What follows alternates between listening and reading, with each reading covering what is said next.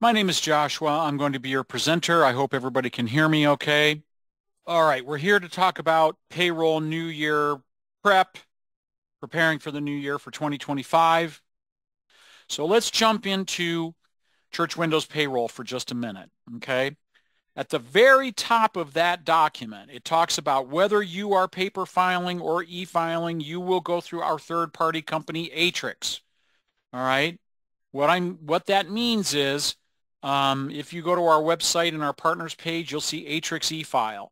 When we go to reports, export, and we go to tax reports here and tax forms, this is where the relationship between Church Windows payroll or Church Windows accounting and the Atrix e-file system start to interface. Okay. This list of forms that we are looking at right here is all based on what Church Windows payroll is getting from Atrix now. Okay. We get that question. I've gotten more and more of those over the course of the past, three or 4 months though is, well, what do you mean I have a relationship with Atrix? Well, you don't, but you do sort of vicariously by rote of your relationship with us.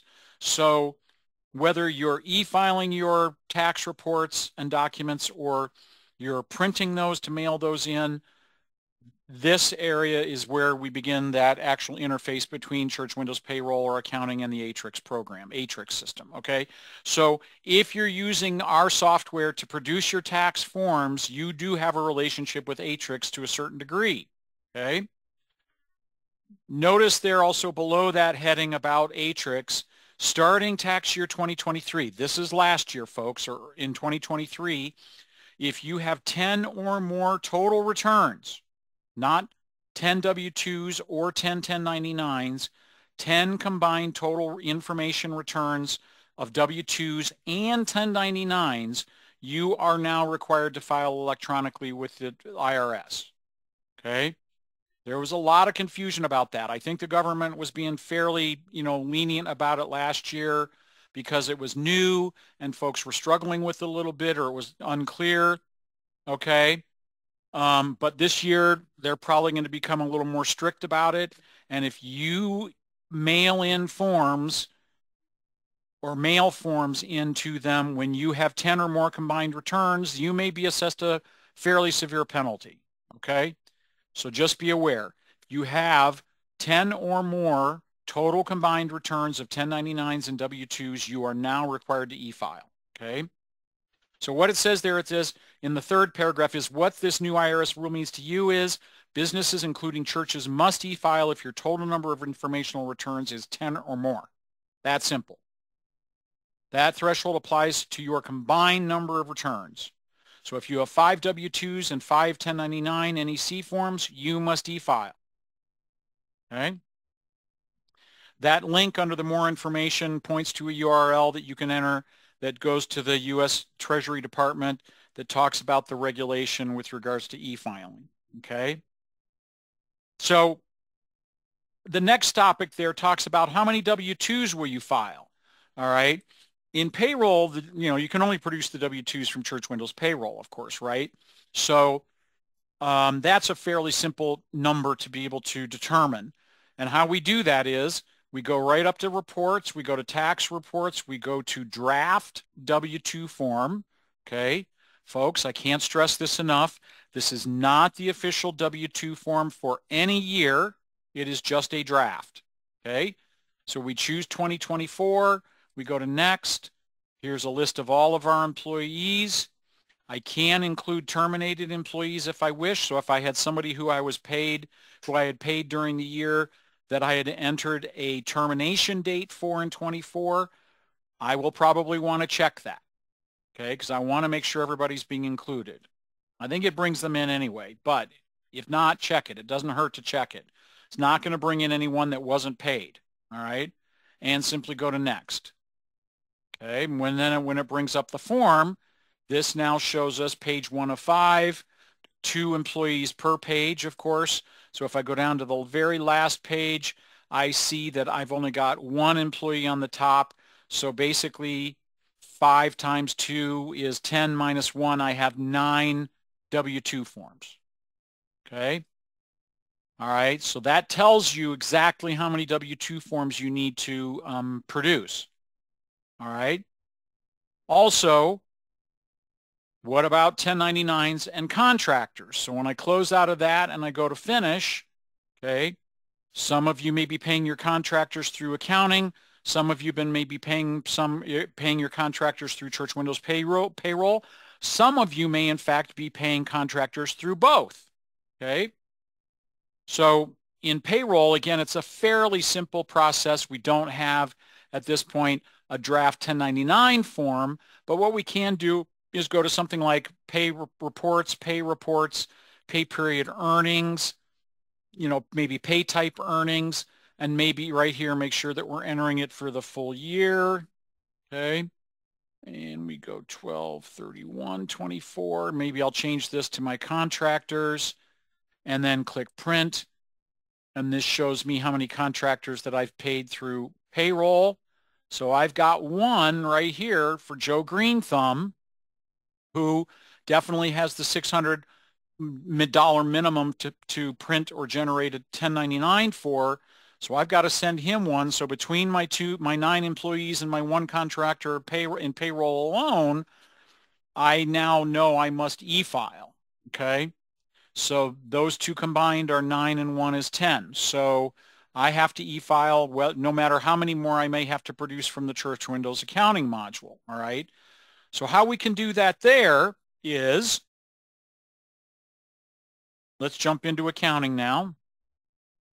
So here we go. We're going to go into accounting. So there is no real simple, easy way for us to determine, not like you can't go to the forms, when I go up to reports and tax and I try to do this, I don't have the 1099s for 2024 yet. The government hasn't made any of those tax forms available yet. So I have to be creative in my way that I can generate that. So you can do it in a couple ways, and we've got that detailed at the bottom there of that first page of there, and that is to go into transactions and browse. Go right up here to the upper left, change year, filter, and sort. Okay. So we're going to do clear all on the far right, checking just payment transactions. Okay. And then click OK. And then we're going to pick up the column here called account name and drag it right up here to where it says drag it column header here. Drop that. And here it shows each one of our vendors that we have paid. Now it shows the debit amount, of course, because the debit amount is the only portion of that pertains to the vendor and the payment. So we can clearly see, we've got quite a couple vendors in here that have been paid. Now you have to determine who gets a 1099, right? I'm not sending a 1099 to my electric company or to my gas company or my vendors, right?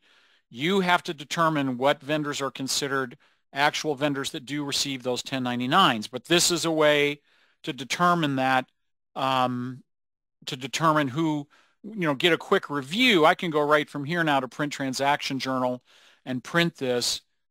Oh, that's not very printer friendly. Let's see if we can make that better. Let's go to change year, filter and sort, group and sort. Let's try totals only. Now try clicking print. There we go. So now when I've now gone to group and sort and checked totals only on that, it shows me each one of my vendors listed alphabetically with their total debit amounts in terms of the payments that I've paid them. So I can determine fairly quickly and easily here from who will get a 1099 in ChurchWindows accounting and who won't. Just FYI, folks, if you've got contractors in both payroll and accounting, there is a way that you can merge those and produce one single e-file or file with them to send or e-file through Atrix. There is a reason why we've taken them on as our tax documents producer or provider. And this is one of them. They make the process very simple and easy. And so, again, you can go out right now under the Resource Center page and look up a video and a document on producing 1099s and W-2s and what have you. Now, that would be from last spring or last January or earlier this year from 2023, but the process is fundamentally the same, okay? There might be some slight changes to their interface, but we'll have webinars on those here right after the first of the year, likely. Okay. So when we move on to page 2, mailing W-2s and 1099s, note if you have more than 10, you have to e-file and you may be subject to a penalty if you don't. Okay. Okay. So it also says then there below that, W-2 forms may be printed through Atrix on plain paper. If you have less than 10 returns, you may file the paper copies and mail them in. Now, we're not going to go through that today. If you would like to look at that, again, let me bring up my home page here. And if we go to our Resource Center page, load that right here. Come on, there it is. So if I believe I type in W-2, right here you've got document or video on W-2 filing instructions, video or document. That is from January of 24, but like I said, folks, the process is fundamentally unchanged. Also, if you, I believe, do 1099 as well, we have right here merging 1099s from accounting and payroll and 1099 filing instructions, okay? So just FYI, you've got information out there until we get the new, any new updates from Atrix with regards to that. These resources are out here and available for you to access right now if you're unsure about that and how that will work, okay? The 1099s and 1096s on that page there on page 2 says, if printed through Atrix, there is no need to print any of the forms to the red ink forms like we used to do, okay? There is no requirement for the red forms, certainly not through Atrix, okay? And the new 3 contractors to a page is supported in Atrix as well. So they meet all of the requirements that the government now requires for that, and that's whether you're e-filing or whether you can print them. You can still print them and mail them in as long as you're printing them through ChurchWindows Payroll and our Atrix interface, okay? E-filing options there in the middle of page 2. ChurchWindows provides the e-filing option through Atrix, and as it states there, the prices start at $27.99 for e-filing W-2s and then another $27.99 for e-filing 1099s. All right? That is the minimum that they charge. So even if you had 5 1099s and 5 W-2s, you're going to be paying that $27.99 twice. Okay? Above that, there is then, if you have way more employees or a lot more employees and contractors than that, above that $27.99, there is, if I recall correctly, a per document price that they eventually switch over to once you get to that. But they have the minimum $27.99 for both filing W-2s and 1099s there. And it's peace of mind, folks. Really, honestly, they take care of it all. They mail them in. They can mail them to your contractors and your employees or not. You can print those. It really depends on what you have, how many employees, what do you need to send out, and how much work do you want to do, okay? So just FYI on that, okay? It does also mention you also have the option to e-filing W-2s through the SSA and 1099s through the IRS, but you cannot do that directly from the software other than through Atrix. You can certainly take the information from ChurchWindows Payroll and or accounting in a form of a report, and you can plug in those figures into the SSA or the IRS's website, but there is no way to export or create a file that you can import into either one of those government systems, okay? Other URL links below that are helpful with regards to e-filing W-2s through the SSA or e-filing 1099s through the IRS, okay?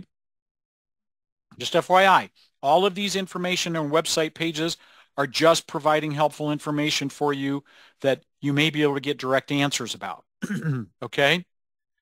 And utilize those. That's what they're there for, okay? Finally, at the very bottom of our second page there, no end-of-year procedure is required in payroll, all right?